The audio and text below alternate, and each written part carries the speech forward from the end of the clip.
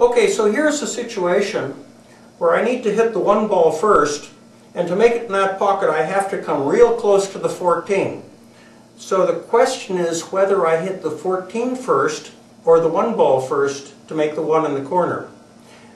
So the idea is you can judge by what happens after the shot, which direction the balls go.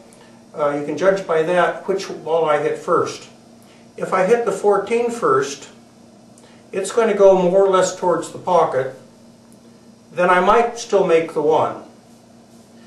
But if I hit the 1 first on the legal hit, then the cue ball is going to come this way, off the 1 ball, and knock the 14 up the table, which is impossible on a direct hit on the 14. So you should be able to tell from the angle of the 14 exiting the shot which one I hit first. Okay, let me try to shoot the shot.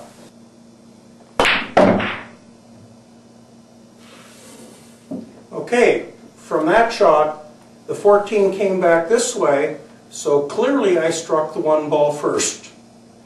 And I made the shot. But you'll see on the high-speed video that you can't always be sure, even from the direction of the 14, which ball was struck first. In this shot, with the 1 ball being hit first, the 14 ball clearly goes up table, as in Bob's example. Here's a similar shot with a narrow miss of the 14 ball. Again, it goes up table. Here's a clear example where the 14 ball gets hit first, although not by much, but again, it's clear from the direction of the 14 ball's motion that this was a foul. Here's another example where the 14 ball barely gets hit first.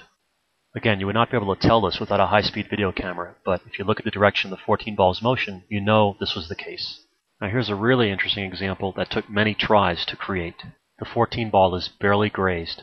Because the 14 ball does not pick up very much speed, the cue ball, after deflecting off the 1 ball, ends up hitting the 14 again.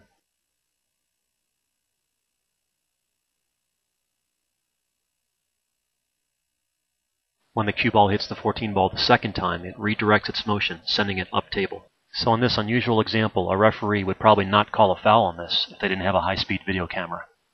But this shot clearly was a foul.